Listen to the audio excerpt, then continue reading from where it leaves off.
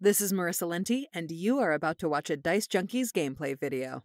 This is Bloodaxe, and welcome to another Dicejunkies gameplay video. As always, we hope you enjoy it.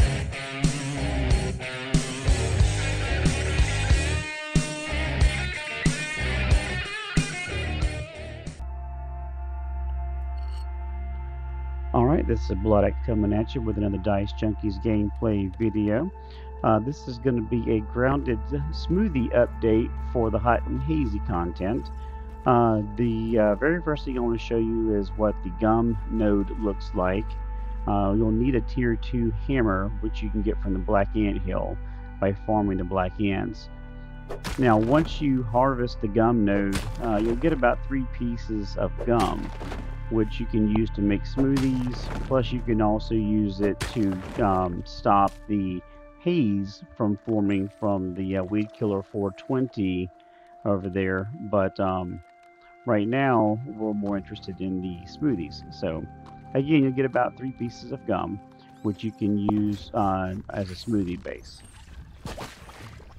Now you'll also see some more nodules over there, and you'll see some over by the picnic table. I've been making ramps to get up to them to make it a little bit easier to harvest, and they seem to be respawning in the same place thus far, which is definitely a good thing. The next thing I want to show you is how to get to the mussel sprouts, because several of you have reached out in the comments wanting to know how to make a beefy smoothie. So I will show you where the mussel sprouts spawn in the underwater lab.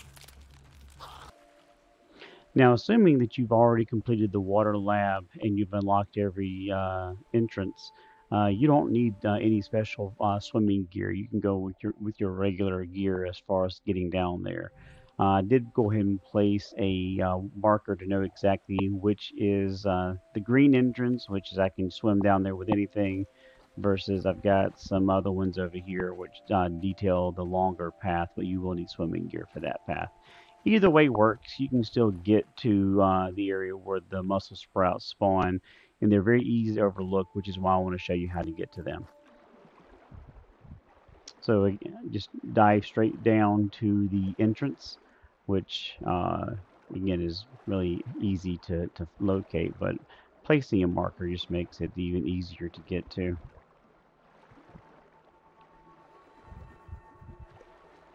And once you get into here,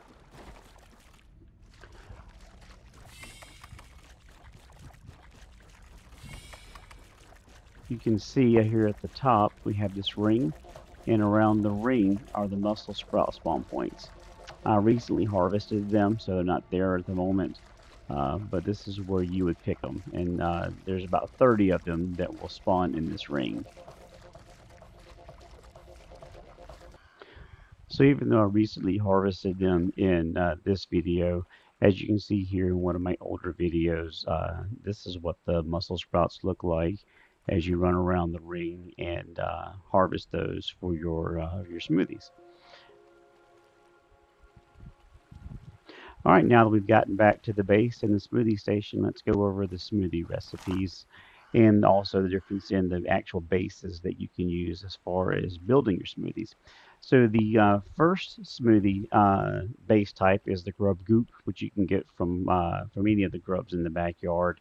And it's just a normal basic smoothie with the effects of the smoothie that you create. And we'll go over the different smoothie recipes here in a second. The mussel sprout makes the beefy version of the smoothie. Now, while the basic smoothie has a duration of 120 seconds, the beefy smoothie has the same time frame, but it heals for double the amount that a smoothie would normally heal you for. The sticky smoothie has all the benefits of the basic and the beefy smoothie, with the additional effects of doubling the duration, which will be 240 seconds. Plus, you also have a regeneration effect on top of the double healing. So therefore, it makes the sticky smoothie the preferred one once you have enough gum harvested to where you can actually make all of them sticky smoothies. So we'll look at the different icons that you get depending on which smoothie you create. So we'll do a basic liquid rage. We'll do a beefy liquid rage, and we'll do a sticky liquid rage.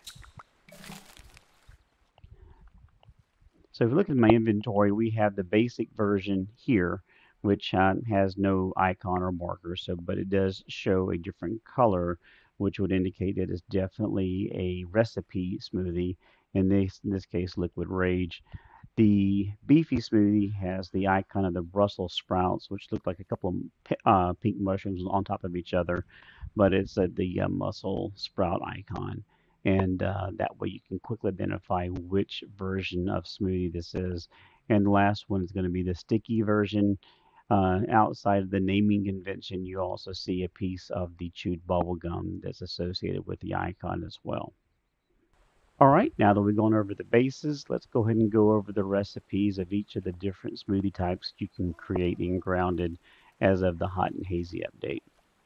Now, if you have the items in your inventory, you can place them over here into the three little recipe requirements boxes, and you can make them manually. Or if you have them close by, you can use the close proximity feature, which is very helpful when it comes to crafting recipes, especially in large quantities. You can just press A as opposed to having to make them manually. So we'll go over the recipes and some of the component changes. The first one is Green Machine, and this one gives you hyper stamina, which is extraordinarily helpful when it comes to fighting. Actually, I'll bring some of these when fighting the Brood Mother to help replenish my stamina quickly. But this one did change. It now has an algae requirement, a sprig, and cloverleaf. And the algae can be found pretty much all over the pond. To make a beefy version, again, just press the right trigger and you'll make a beefy version of the Green Machine. So if we press A, you'll see we'll craft a Green Machine, but it'll have a beefy variant, which you can tell by the little sparkles on the actual smoothie. Fuzz on the Rocks is the next one. This one is Might Fuzz, Quartzite, and Pebblet, and it increases your health for a short period of time. The Hedge Lord replenishes your hunger and your thirst. This one is the same requirements as before, the Aphid Honeydew, the Acorn Bits, and the Berry Chunk. It's kind of helpful if you're doing a lot of building and you want to be able to use one item to replenish hunger and thirst. Other than that, I don't see a whole lot of need for this one, but it is pretty interesting. The Fluid Flippers, this one is actually pretty sweet, as it increases your swim speed. So if you're wanting to get through any of the water areas pretty quickly, you can use this. And the requirement is a boatman fin, lily pad wax, and the eelgrass. With Workers' Comp, you can carry 10 blades of grass or pieces of wood. The duration is extremely short, so I tried it a couple of times, but wasn't overly impressed with duration. If Obsidian would increase the duration of Workers' Comp, I would definitely use these a whole lot more. But it's so temporary that it doesn't really make it worthwhile. All right. The next one is Gastro Goo, and this was really helpful in the haze, especially whenever you're running down there and your gas mask has either deteriorated or you don't have one. So the Gastro Goo helps you a lot with not only the haze, but also if you wanted to go fight the stink bugs. So this one requires an Aphid Honeydew, a stink bug gas sac, and the fungal growth. And you can find the fungal growth also in the haze, both on mites and also on the weevils there. Boost Juice. So Boost Juice increases your maximum stamina as opposed to the Green Machine, which replenishes stamina more quickly. This one just gives you a higher stamina cap. And again, I would use this with Fuzz on the Rocks initially to fight the Brood Mother. I would pop both of them. But again, I realized that the duration wasn't really long enough to make it of a benefit. So I just bring Green Machines now. But the Boost Juice requires a raw aphid. So you will need to have one of those. Acorn Bits and mushroom. All right. The next one, Liquid Gills.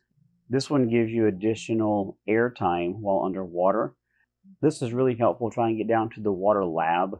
So if you're able to find a water flea, a tadpole, and cut some eelgrass, I would definitely recommend bringing these in addition to your dive bell cap and also your flippers. Liquid Rage. This one increases your attack, and this one is very, very helpful, I think, especially when fighting Broodmother. It will give you a temporary attack bonus. She is kind of tanky, so maybe having a couple of them in your quick menu to be able to pop them and keep increasing your ability to do more damage is probably a good idea, especially when you fight her for the first time. So we'll go ahead and make one of those. Human Food is the last one, and this one gives you damage resistance.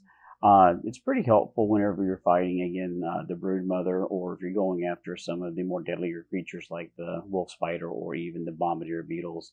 Other than that, it's one of the ones that you have to really go and farm the components for, which if you see my other video where they have new food spawning locations to find your apple pieces, your cookie sandwich pieces, and your Billy Hog nuggets.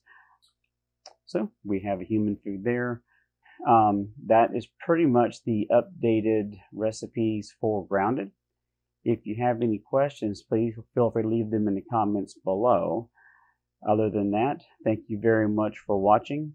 Hope you enjoy. Thank you for watching the video. We hope you found the content helpful. If you did so, please hit the thumbs up as it helps spread the channel for other viewers. As always, you can watch Dicejunkies live on Twitch at 3:30 Central Standard Time on Sundays. We also stream gaming content on Twitch throughout the week, so be sure to subscribe there as well. If you can, please go ahead and like, subscribe, and hit the notification bell so you're up to date on all the Dicejunkies content. As always, thank you for watching. Hope you enjoy.